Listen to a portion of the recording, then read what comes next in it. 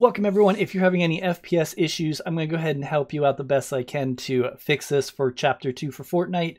There are some small things you can go through to help that. So with that said, if you're new here and you like tech fixes, tutorials, and gaming, make sure you go ahead and smack that subscribe button. It would really appreciate it.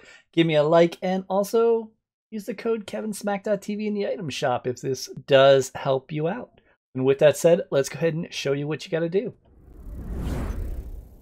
So once you're in here, you're going to want to go ahead and choose the three lines at the top and then choose settings.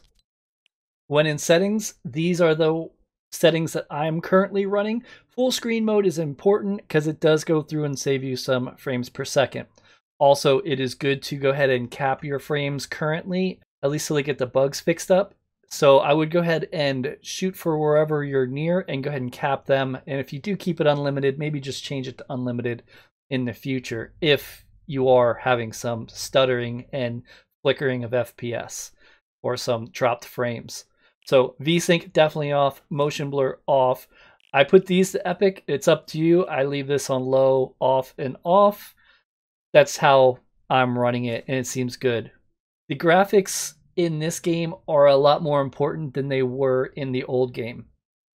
This game, they are so much nicer and crisp, and it just feels more immersive. So I would go ahead and try to push it up as high as you can. But if you can't, keep it to whatever works well for you.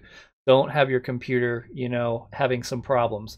If you try to move it up a bit and you're hesitating, you could try moving post-processing to medium. That may help you out as well.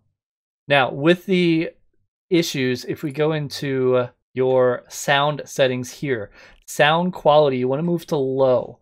Unfortunately, there's some issue with the sound quality. If you leave it on high, it does cause some FPS drops and some stutters.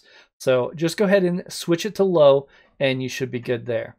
So with that said, we should be all set. The other things you could do is check your graphic drivers. There may be upgrades. I have some videos on that. I'll go ahead and put it at the end of the video so you can go ahead and upgrade your graphic drivers if you need to. That will go ahead and help out a lot. So I hope this took care of your FPS issue. If it did, leave it down below. Sometimes it doesn't completely fix it, but it helps.